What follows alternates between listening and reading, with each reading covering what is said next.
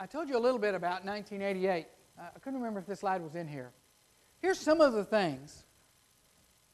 To be 1988 again. That's what that says. The first thing I did was in 1988, after attending my first benchmarking session, and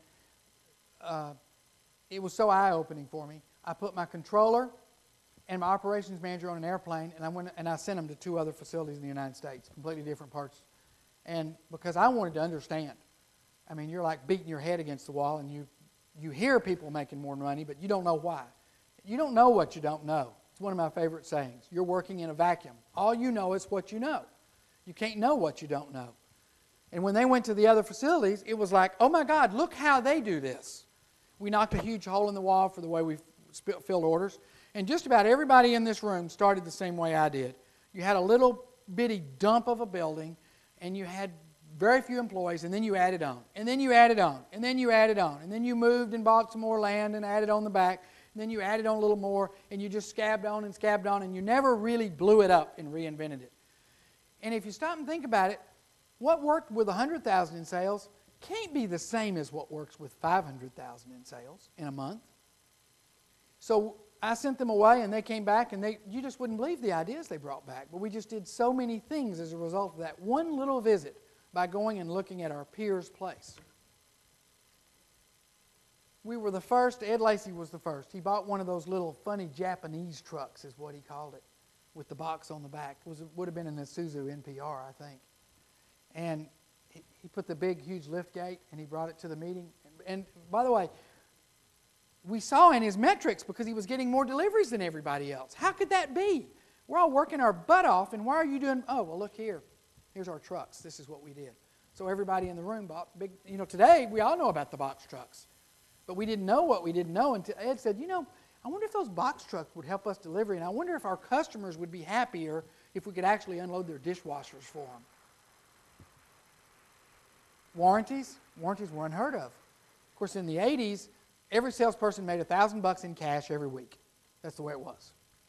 Today, it's commissions, and a lot of places still don't have their salespeople on commission. If you're not paying commissions, and I don't mean a salary plus 1%. Nobody's going to stay 30 minutes extra to make sure a guy picks up an engine coming from out of town to get 1% of a $500 engine. They're not going to do it. Most of the places are paying straight commission now, the most successful places. And I can give you the metric here. When I sold a Ford, we were paying about 8%. And then we lowered it to 7%. And then Ford told me they were going to lower it to 6%, and I told them half the people were going to leave.